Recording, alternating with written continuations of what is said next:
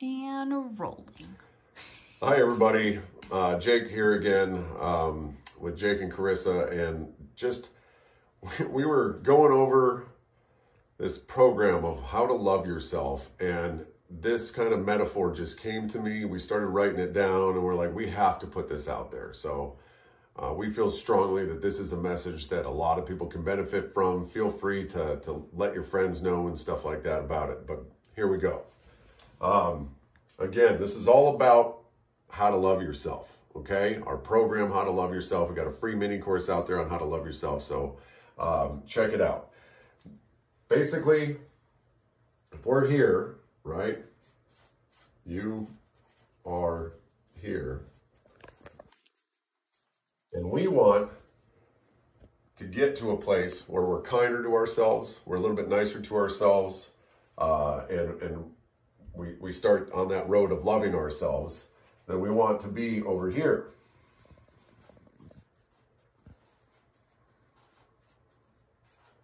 Where we want to be. And what I mean is where we want to be with our relationship to ourselves, okay? Well, how do I get from here to there? Well, pretty simply, we build a bridge, okay? We build a bridge. Now, I actually have built a bridge, the Gerald Desmond Bridge. I was part of that project in Long Beach, California. Amazing project. But when we build these bridges, right, we're going from here to there. We got to have some structure. That bridge happens to be a 2-tower bridge. And it has 2 supporting towers, cable stay suspension bridge. And when we have this bridge, okay, this bridge, this roadway is basically our inner voice.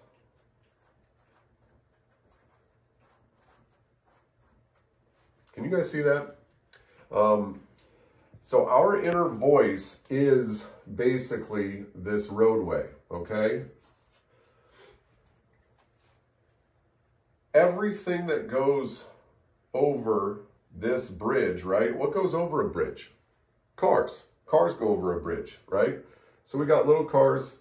We got little cars going over bridges. All right. These are my little cars. Don't worry about it. Okay.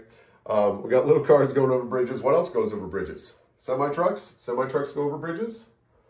Big old semi-trucks, right? Big old things. All right. If you start thinking about your inner voice and you start thinking about all these cars and trucks and buses, and you start thinking of these things as emotions, as experiences, as your interaction with the world and the relationships around you, we can understand that it's a flow of experiences. It's a flow of traffic. And what happens when we get hung up on an emotion, right? What happens when we get hung up on an emotion? We have an accident. Wow, there's a big accident. There's a big accident, okay? What happens when there's a big accident? When there's a big accident, all of a sudden all your emotions behind that accident pile up.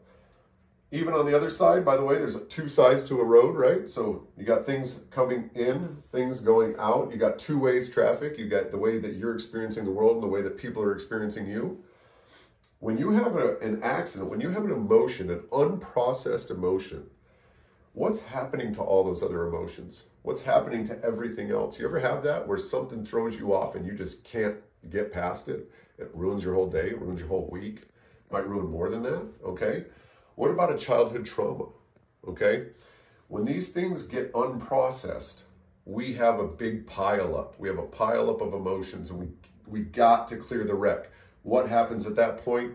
The cops come, the paramedics come, right? The help comes to clear up that wreck so that we can get things flowing again. Well, we're actually trying to be part of that help, okay? So as you're considering your bridge, I want you to consider what your 2 pillars are, okay? Your big pillars on your bridge. We've got an awareness,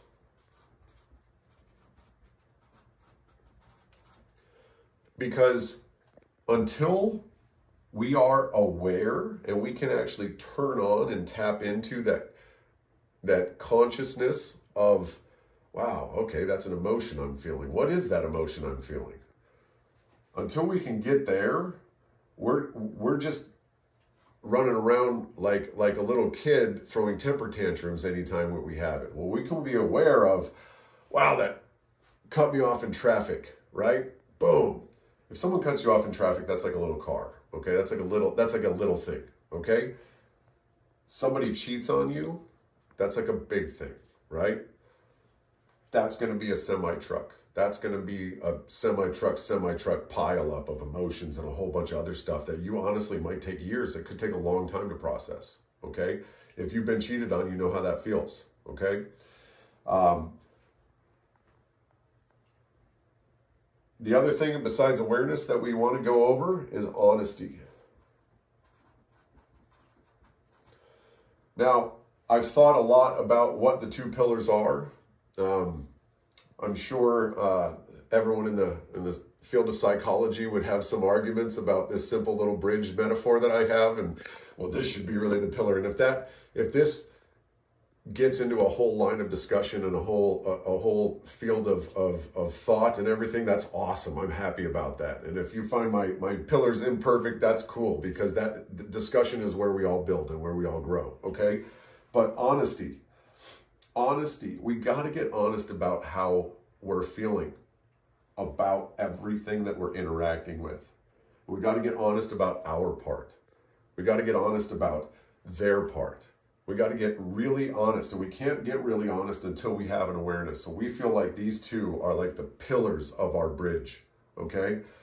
In order to get from where we are here of, man, I'm having a hard time, I'm struggling in life right now, you know? If you're here and you're in your days, you're just struggling to get out of bed, you're struggling to interact with the world around you, you're struggling to have relationships, you're struggling to like your kids, you're struggling to like your parents, you're struggling to, whatever you're struggling with, if you want to be in a better place, the first thing we got to start doing is understanding. We've got emotions going out, we've got emotions coming in, we've got everything that we're interacting with, and we got to understand how we're going to deal with these and process these, okay?